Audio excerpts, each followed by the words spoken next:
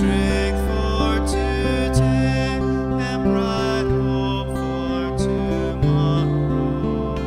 Blessings on my... Good morning and welcome to Strength for Today. And it's me this week, as you might have guessed. And we're looking this week at a centurion's faith. We want to have a look at this great centurion's faith in Matthew chapter 8. And our aim this week is to build up your faith.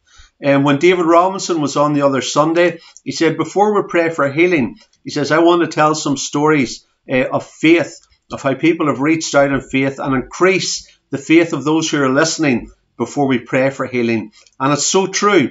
When we want to see great things done by God and we want to increase our faith, it's good to hear the stories of other people's faith, and that builds us up. And I want to look at day one at this centurion. He had different types of faith, but the first one I want to look at, he had a radical faith. We're going to read just some of the verses from Matthew 8, starting at verse 5. And when Jesus was entered into Capernaum, there came to him a certain centurion, beseeching him and saying, Lord, my servant lies at home sick of the palsy, grievously tormented. And Jesus says to him, I will come and heal him. The centurion answered and said, Lord, I am not worthy that you should come under my roof, but speak the word only, and my servant shall be healed. Down to verse 10. When Jesus heard it, he marveled and said to them that followed, Verily I say to you, I have not found so great faith, no, not in Israel. Verse 13. And Jesus said to the centurion, Go your way, and as you have believed, so be it done to you. And his servant was healed the self same hour. Radical faith. Here was a man, and Jesus, he came and asked Jesus to heal his servant. And Jesus says, I will come and heal him. And this man says, no, wait, Lord, you don't need to come. I'm willing to believe that if you just speak the word here and now, it will be done. You know, elsewhere Jesus said that, except you see, you will not believe. But here is a man who was prepared to believe even though he didn't see. He says, Lord, your word is good enough for me. As long as you say it, I believe it. And folks, that is simple faith, simple childlike faith, as we'll see also later on in the week. But I want to look at this aspect of radical faith. Here was a man who didn't go with the normal, didn't go with the flow. 9 out of 10 people would have said, okay, Lord, you said that you're going to heal him. Come on down and I'll go with you. And we'll walk down together and go to the servant and you heal him while I'm watching. But no, this man was radical. He says, Lord, speak the word, and I know that my servant will be healed. Radical faith. You know, throughout the Bible, many people displayed radical faith. We think of the lady who touched the hem of Jesus' garment. She went through the crowd. She wasn't meant to be there. She had a disease where she should have been staying away from people, and she would have been scorned. And there's no reason she could have got near Jesus, but she had radical faith, and she went through with it until she got the blessing. You think of Peter. You know, Peter, when he stepped out to walk on the water, that was radical faith. Now you say, but he fell afterwards and he sunk. But at least he had radical faith to start with. And God can work with that. God can work with our mistakes. Sometimes we step out in faith and we make mistakes. God can work at that as long as we take the step and don't stay in the boat. Radical faith. Hebrews 11, the great chapter of faith, tells us of great men and women of faith. And it says they've subdued kingdoms through faith, wrought righteousness, obtained promises, stopped the mouths of lions, quenched the violence of fire, escaped the edge of the sword out of weakness, were made strong, waxed valiant in fight, turned to flight the armies of the aliens. Women received their dead, raised to life again, and others were tortured, not accepting deliverance. Radical faith of men and women who dared to believe God. If you think of the missionaries, the pioneers like David Livingstone, imagine if he never had radical faith. Imagine if he said, it's too hard to go out to Africa. There's too much I have to give up. How can I get the money? When I go there, what if they kill me? I've never been to Africa before. in human reasoning, he would have been right to say no. But he had radical faith. He had a vision. And he could see those people being brought the word of God. He could see that by faith. And he stepped out in radical faith. When we think of Elam, the early pioneers of Elam were men and women of radical faith.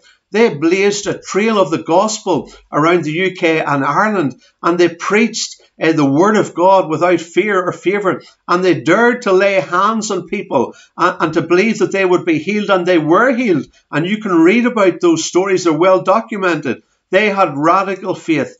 God, give us that radical faith again. You know, sometimes we're content with just faith. God, give us radical faith. Jesus talked about different types of faith. He said to the disciples one time, he said, have you no faith? This morning we read where Jesus says, oh, you have little faith. But here is a man with great faith. Which category do you want to be in? No faith, little faith, or great faith? I want to be in that category of radical faith. You know, I want to finish with a story which I've maybe told you before, but it's worth telling again. There was a man called Blondin, and years ago, and he used to walk across the Niagara on a tightrope, and the crowds and crowds came to watch him do this. And you know, he crossed over, he crossed back again, then he would do a few stunts. He'd go over then later with a wheelbarrow and wheel it back again, and everybody cheered him and they shouted, Blondin, Blondin, Blondin.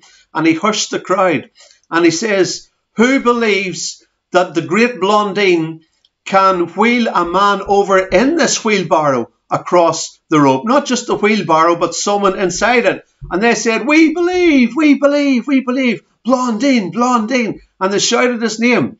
And then he said, who's going to be that person? The crowd went quiet. They all thought they could believe, but no one had the radical faith to believe that he could actually do it and that they would partake in that as well. Eventually, a man, and boy, he must have been crazy, he said, I'll do it. And Blondin wheeled him across the Niagara on the tightrope in a wheelbarrow and back again. Only they all had faith in Blondin, but only one had radical faith. And so as we finish our message today, God is calling us, I believe, the church, to be people of radical faith again. Not just little faith, not just faith that will get us by, but radical faith that will see things done for the kingdom of God. You all know my favourite preacher, and his grandmother said to him one day, she said, Jimmy, God is a big God. Don't ask him small things. Ask him for big things, because he's a great big God. That preacher went on to preach to millions around the world, see people saved, healed, and baptized in the Holy Ghost. Listen, God is a great big God. Let's have radical faith. Let's be like the Centurion who had radical faith, not just to go along with what the normal was, just to bring Jesus to the home and watch Jesus heal this little boy. But no, he believed there and then that when Jesus spoke the word, that it was done. When we ask something in faith that we know is in God's will, do we have the radical faith to believe that when we ask it, it's done? There's a wee challenge for us. Let's pray. Lord, increase our faith. Lord, so often we bemoan our lack of faith. We're human. But Lord, we pray that as we read about the Centurion during this week, Lord, that you will energize us, that you would let that faith rise, and that we would be different people at the end of this week. Lord, that we would dare to believe you for great things. Lord, Satan doesn't want a church that has got radical faith. He wants the church to have a passive faith that will just get by. But Lord, when we think of the David Livingstones, when we think of all the great men and women who had radical faith and saw great things done for the kingdom, Lord, there was nothing special about them. They were not superhuman. They were just like us. And Lord, we can have that same faith. It's the Holy Spirit who gives the gift of faith.